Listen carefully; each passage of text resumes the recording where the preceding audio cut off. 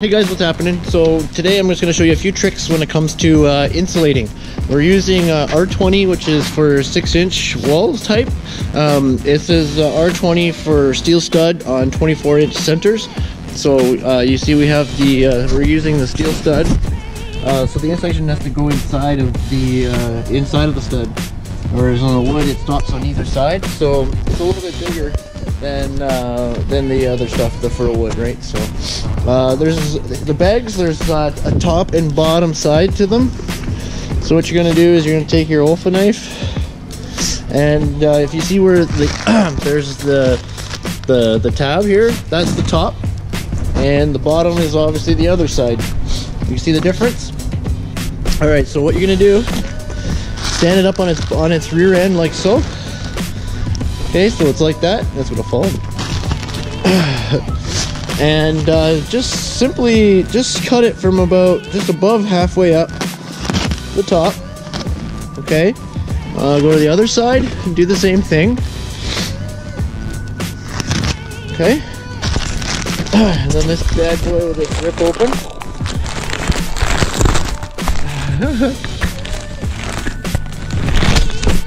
Shit. Okay, so that's funky looking like that. So let me just set it up and I'll show you how what I do with it after that. Oh, actually here, hold on here. Cool. All right, so then you're gonna flip it over like this.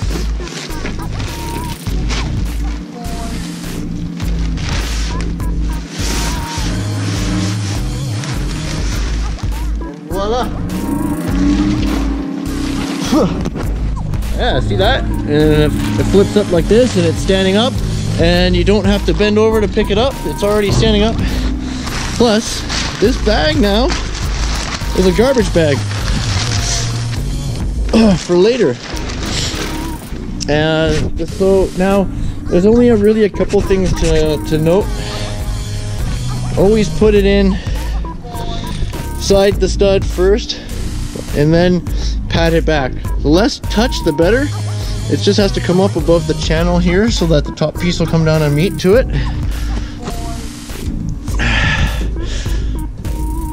So, things to know when you're insulating. This right here, like if it's inside of the stud, this is a cold space, and it can develop moisture, can gather in there, and it'll be a cold spot, a freezing spot. So you want to make sure it's just outside of the stud, and you're laughing there. Okay, so it goes into the bottom track, and it'll just come and fluff over here. So when you put your top piece on, all right, same thing. Right, same thing. You're gonna kind of just weave it together, sort of like this, right? So when you look back, you can't even tell there's a joint there. That's see the stamps? The stamps go on the outside. So if the inspector comes along, he wants to see that stamp. All right, if it's inspected, make sure the stamps are out. If it's not being inspected, it doesn't even matter. But if it is, then make sure the guy can see the stamps.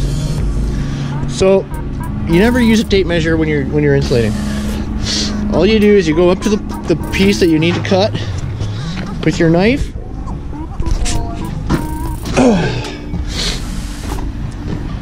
Right, just line it up and make your mark where you gotta cut it, and cut it. Simple as that. No tape measure. You know you're gonna need more than one, so you just all the ones up that side will be the same. So